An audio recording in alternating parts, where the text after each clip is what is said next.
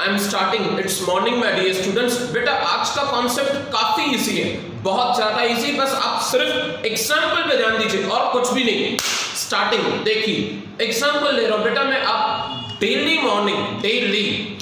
Morning breakfast पे bread and butter consume करते हो, आपका फिक्स है मॉर्निंग 9 o'clock आप मम्मी को कहते हो mummy bread and butter ready कर लीजिए मेरे लिए, मुझे पापा के साथ शॉप पे जाना है या मुझे किसी बाहर काम से जाना है, 9 o'clock मेरा ब्रेकफास्ट फिक्स है, मुझे इसके अलावा लेट नहीं चलती।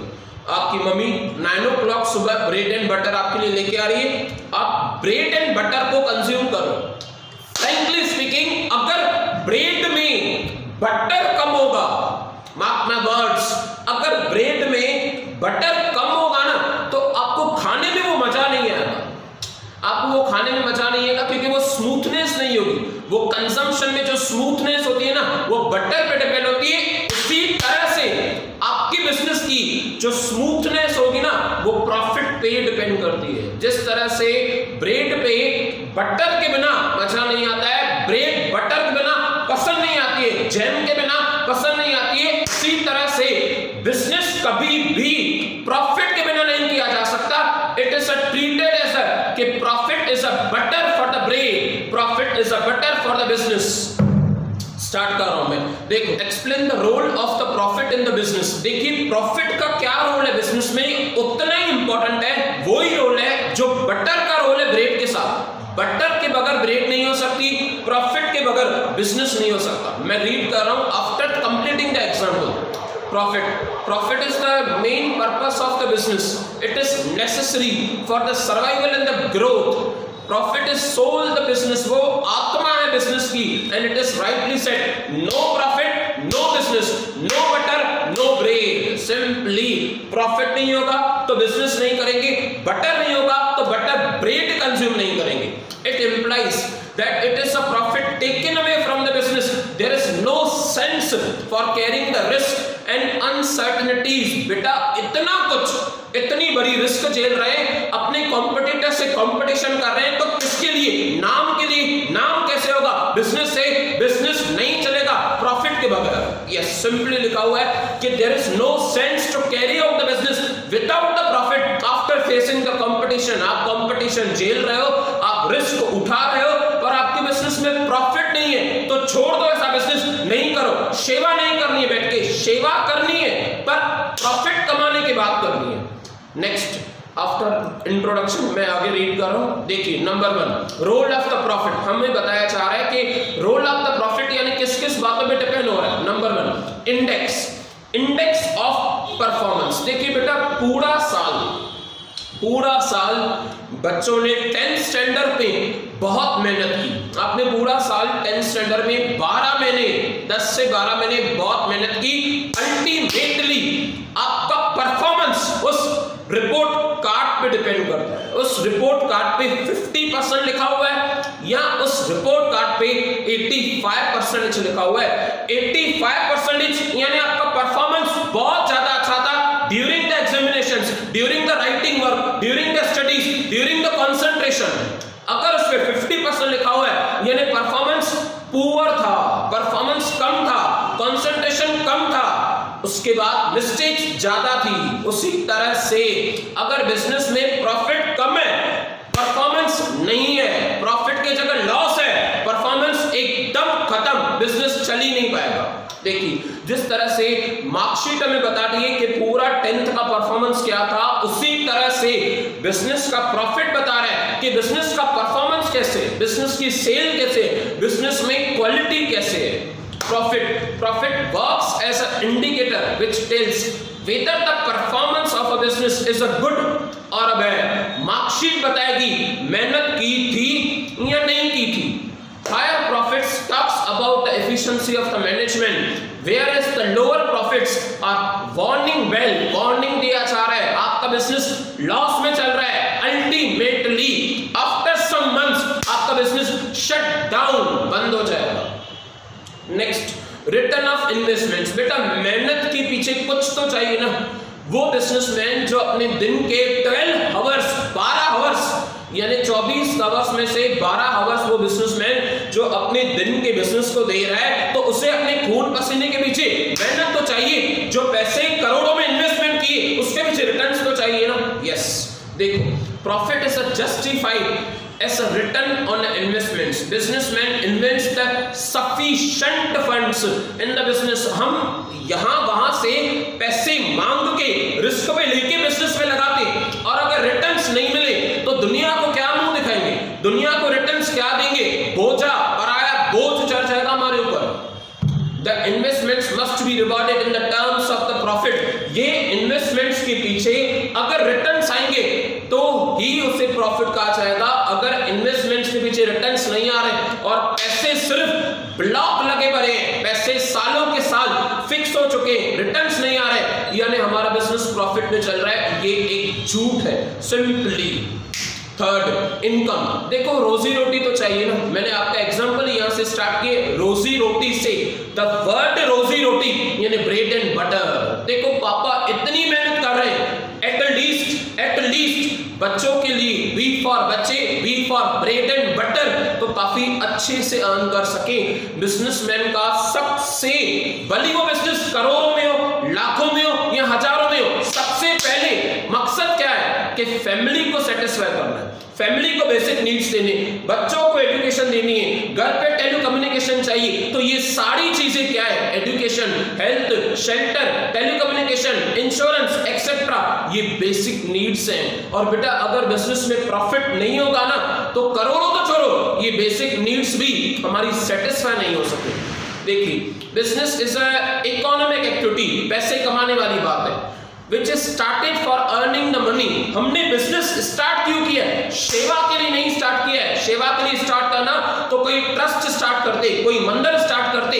Business means started for profit then service, उसके बाद सेवा होगी।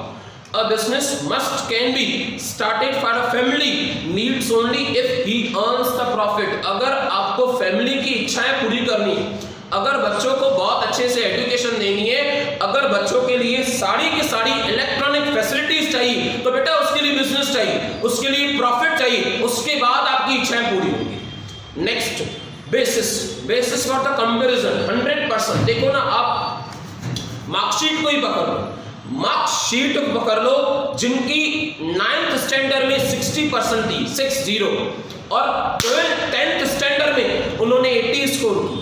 9th स्टैंडर्ड में 60%, 10th स्टैंडर्ड में 80%। मुझे सिंपली बताओ एक साल के अंदर आपने कितना परफॉर्मेंस इंप्रूव किया, 20%। तो बेटा 20% पता कैसे चला, जब उसमें लिखा हुआ है। उसी तरह से आपने 2019 में 100 करोड़ कमाए और 2020 में 50 करोड़, क्योंकि लॉकडाउन है, सिचुएशन ऐसी चल रही है, देश झेल रहा है उस बीमारी से, तो बिजनेस तो हो ही नहीं पा रहा है। यानी 2019 में 100 करोड़, 2020 में 50 करोड़। आपका बिजनेस 2020 में इनफैक्ट पीछे आ चुका है, आपका प्रॉफिट कम हो चुका है, क्योंकि प्रॉफिट होगा तो कंपैरिजन होगी, प्रॉफिट होगा ही नहीं तो कंपैरिजन हो ही नहीं पाएगी। Basis for the comparison, brief करो मैं उससे। Profit is a base for the comparison between the two firms. चाहे भले दो साल लो या दो अलग अलग कंपनी लो, टाटा इंडस्ट्रीज और Reliance industries, it is a universally, दुनिया मानती है इस बात को, यूनिवर्स पूरी धरती, पूरी दुनिया मानती है इस बात को, accepted major to distinguish the unsuccessful and successful. जिसके पास कामयाबी नहीं है यानी प्रॉफिट नहीं है, जिसके पास कामयाबी बहुत है यानी प्रॉफिट बहुत है। एफिशिएंट, काम करने में कितना परफेक्ट है, a work without mistakes, a work without mistakes यानी एफिशिएंट, आप काम बहुत अच्छे से करते हो। And non efficient business units. Next की बात करें ना, reward for the risk and uncertainties. देखिए बेटा, जो प्लेयर क्रिकेट के लिए बहुत प्रैक्टिस कर रहा है, बहुत ज्यादा, उसे काफी रिस्क है, उसे पता है कि जब वो एक्चुअली उस क्रिकेट ग्राउंड पे खेलेगा ना तो उसके सामने बहुत सारे कॉम्पिटिटर्स होंगे। जो बॉलिंग कर रहा है वो बहुत स्पीड से करेगा, पर उसने 6 महीनों से कंटिन्यू बहुत प्रैक्टिस की है, कंटिन्यू बहुत मेहनत की है, और अगर वो मैच जीत गया तो उसे रिवॉर्ड किया जाएगा, उससे पूरे वर्ल्ड में उसका नाम होगा, रिस्क एंड अनसर्टेनिटीज, आप रिस्क ले रहे हो, आप अनसर्टेनिटीज ले रहे हो, तो बेटा आपको 100% प्रॉफिट मिलेगा, क्योंकि आपके अंदर वो रिस्क और अनसर्टेनिटी झेलने की क्षमता है। उसी तरह से वो क्रिकेट प्लेयर के अंदर रिस्क झेलने की क्षमता थी, अनसर्टेनिटीज की क्षमता थी। भले कोई भी प्लेयर आ जाए, भले कोई भी बॉलिंग करे, कोई भी टीम हो, मुझे सबसे आगे जाना है। देखिए, business is a conducted for the anticipation, यानी कि वो चाह, एंटीसिपेशन, वो demand of earning the profit, but there is no certainty of the profit and the risk is unavoidable in every business. Her businessman को ये पता होता है कि रिस्क वर्ड कभी भी बिजनेस के लकीरों से हटाया नहीं जाता। आई एम रिपीटिंग बेटा, रिस्क वर्ड कभी भी बिजनेस की जो लकीरें है ना, बिजनेस की लकीरें, बिजनेस का जो नसीब है ना, उससे कभी भी रिस्क को हटाया नहीं जा सकता। अ बिजनेसमैन इन्वेस्ट कैपिटल, उस प्लेयर को पता था कि सामने वाली टीम का जो बॉलर है वो बहुत स्पीड चला रहा है बॉल, तभी भी उसने हार नहीं मानी, तभी भी प्रैक्टिस नहीं छोड़ी, तभी भी जीतने की उम्मीद नहीं छोड़ी। A businessman invest the capital, करोड़ों रुपए लगा रहे हैं in the business and also takes the risk of incurring loss. भली लॉस हो जाए, लॉस भी कुछ ना कुछ सिखा के जाएगा। ये लॉकडाउन पीरियड, ये टाइम भी कुछ ना कुछ सिखा के जाएगा, पक्का।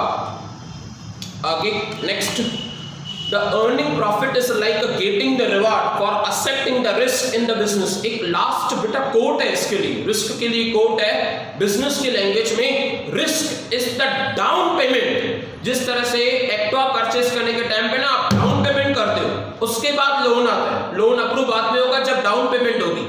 Risk is the down payment for success. Success उसे मिलेगी जिसने टेबल पे रिस्क लेने की हाँ मानी, जिसने ना मानी टेबल से उठ जाएगा, उसे सक्सेस बिल्कुल नहीं मिल पाएगी। Risk is the down payment for success. Next, आगे बढ़ना है, एक इंडस्ट्री में से दूसरी इंडस्ट्री, दूसरी में से तीसरी, तीसरी में से चौथी, आपकी यूनिट्स बढ़ रहे हैं, आपकी प्रोडक्शन की जगह बढ़ रही है, आपकी मशीनें बढ़ रही है, आपका बिजनेस ग्रोथ हो रहा है, एक्सपांशन हो गया, यू नीड द प्रॉफिट। आपको प्रॉफिट की बहुत जरूरत है, उसके बाद ग्रोथ होगा, उसके बाद एक्सपांशन होगा, उसके बाद एक दुकान से लेके 4 दुकान होंगे। Growth and expansion means opening the new branches over wide area and offering the various types of the goods and services.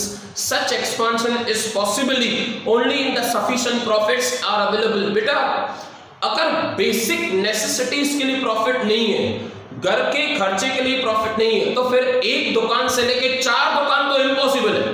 अगर बेसिक नेसेसिटीज के लिए बहुत पैसा है, कंफर्ट्स के लिए पैसा है, आपकी बिजनेस में कैपिटल बहुत है, तो एक दुकान से 4 दुकान 100% पॉसिबल है। Next, difficult times. देखो, डिफिकल्ट टाइम्स में असली बाजी वो मार के जाता है जो बाजीगर होता है, और बाजीगर कौन है वो एक्चुअली उस रिसेशन के टाइम पे पता चलेगा। बाजीगर कौन है वो एक्चुअली उस इमरजेंसी के टाइम पे पता चलेगा कि एक्चुअली रिस्क लेने की क्षमता किसकी है, और जिसकी क्षमता होगी ना उसका बिजनेस बहुत सरवाइव करेगा। यानी बिजनेस को सर्वाइवल करने के लिए, बिजनेस को सर्वाइव करने वाला, उससे बाजीगर कहते हैं। आप फिल्म में शाहरुख खान को बाजीगर कहोगे, मैं ओसी में जो बिजनेस को रिस्क में सर्वाइव कर रहा है, जो प्रॉफिट कमा रहा है, जो सेल कम नहीं होने दे रहा है, जो कंपटीशन को बीट कर रहा है, मैं उसे बाजीगर कहूंगा। देखो, survival of the any business is a difficulty due to the lack of the experience and ever changing market conditions. Market conditions कभी भी बिजनेसमैन के हिसाब से नहीं होती। मार्केट कंडीशंस ऑलवेज बिजनेसमैन के एक्सपेक्टेशंस के ऑपोजिट होती है, ऑलवेज।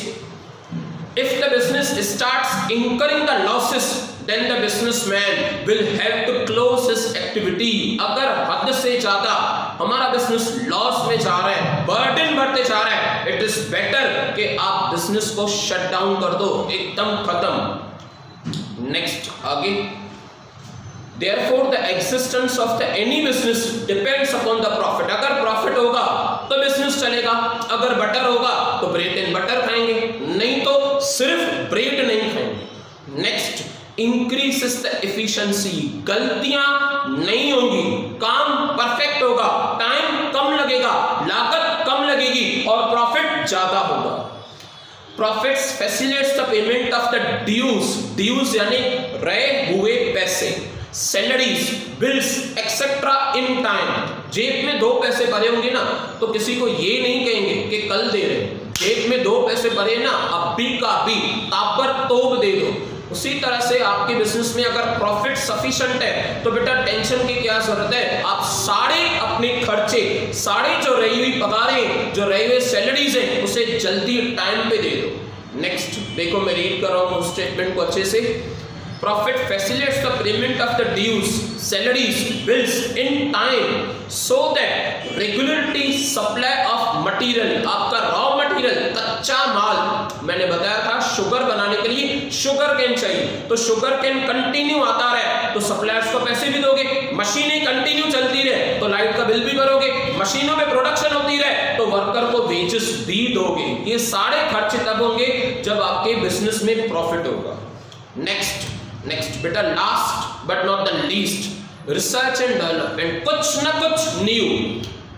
कुछ न्यू करने के लिए इन्वेंशंस करना पड़ता है, इनोवेशंस करना पड़ता है, पर इन्वेंशन के लिए रिसर्च करनी पड़ती है और रिसर्च करने से डेवलपमेंट होती है। रिसर्च करना, ढूंढना, ये ढूंढा क्या था कि इंसान को इच्छा और कौन सी है, पता चला कि हम चाहते हैं कि न्यू मोबाइल में touch screen, simple touch screen बनाया गया। उसके बाद फिर रिसर्च किया गया कि मोबाइल खरीदने वाले की विश, डिजायर और क्या है। उन्हें यह भी पता चला कि हम चाहते हैं कि हमारा मोबाइल आईफोन के जैसे, हमारा मोबाइल अदर मोबाइलों के जैसे फेस अनलॉक करे, फेस रिकॉग्नाइजेशन करे।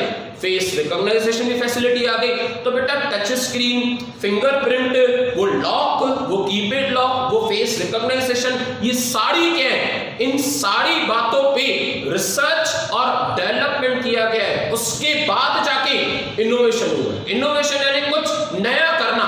नया तब करेंगे, कुछ रिसर्च करेंगे, जब रिसर्च करेंगे तब नया होगा। Regular profits enable the owners of the business to invest the money in the research and development and go for the motivation. It is helpful not only for the business organization but also for the whole nation.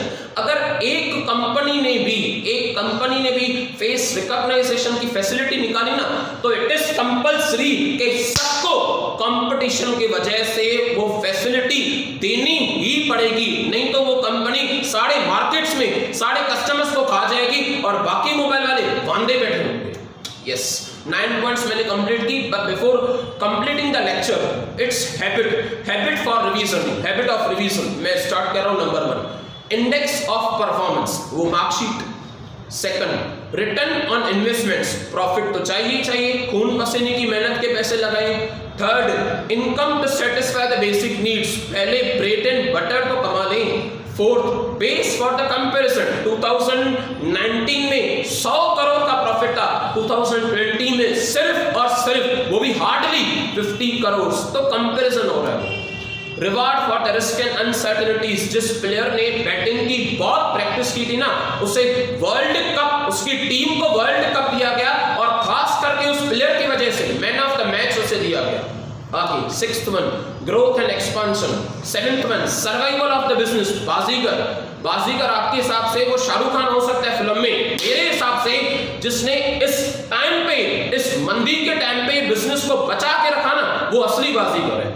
आगे 8th increases the efficiency. 9th research and development. Last coat of the day. बेटा coat of the day के बाद as regular मेरे words होते हैं, coat of the day के बाद हमारा लेक्चर सक्सेसफुली कंप्लीट हो जाए। देखिए, द विल टू विन, जीतने की इच्छा, जीतने की चाह, विन इज इंपॉर्टेंट, जरूरी है, but the will to prepare for the win is vital. आप जीत की तैयारी करके आओ, सफिशिएंट प्रैक्टिस करके आओ, अर्ली वेकअप हो जाओ, अलर्टनेस रहो, एनर्जी के साथ पूरा दिन गुजारो, अपने रूल्स एंड रेगुलेशंस बनाओ, अपनी ड्यूटी बनाओ, डिसिप्लिन में रहो, उसके बाद जीतोगी, उसके बाद बोर्ड पेपर्स होंगे, उसके बाद आपको प्राइजेस और रिवॉर्ड्स मिलेंगी। The will to win is important, but the will to prepare is much important, or I can say it's vital. Bye. Take care. Have a nice day.